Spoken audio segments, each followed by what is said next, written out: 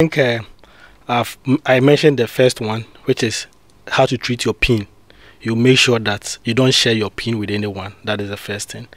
Then you need to change your PIN frequently as well. So that is also another good practice you need to do.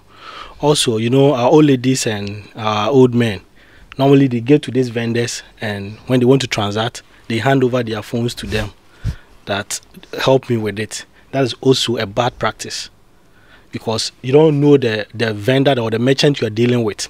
If this person happens to be amongst the fraudsters, then you are done for the day. So that is another way.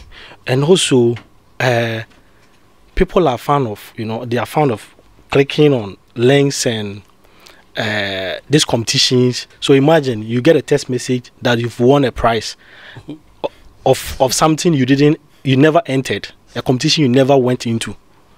So that's where the greediness come in, you know. So the more you stay vigilant, the better. You don't entertain some of these things. Strangers' phone calls, the person calls you. The moment you start, like the person start with the line, I'm calling from MT, I'm calling from this, you know that this is a fraudster. You drop the line.